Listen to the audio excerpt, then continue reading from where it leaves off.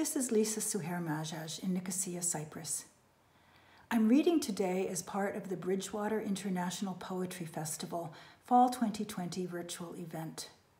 I'll be reading a poem called Exile Edge, which appears in the volume Making Mirrors, Writing/Writing by and for Refugees, edited by Jaham Sesu and Becky Thompson. The poem responds to the artwork Syrian Exile by the artist Mustafa Jakub. Exile, Edge.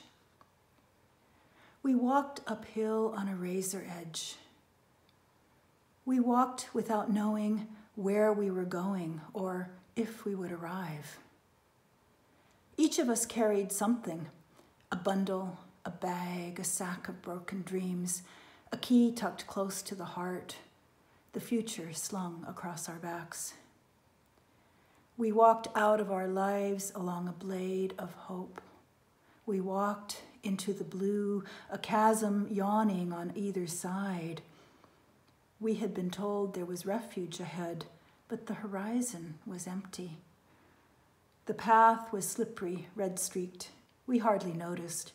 There would be time later for the staunching of wounds, for grieving what could not be healed. We walked through rain and sun, through dark and light, the past inside of us, the present teetering on the abyss. Balancing is a trick, we told the children. Don't look up, don't look down, don't let your gaze waver. But our feet are bleeding, they protested. Yes, we replied. Hoist your bundle, look straight ahead, walk. I dedicate this poem to all the refugees in our world today, and to the memory of Andreas Alexandru, who also walked a blade of hope. Thank you.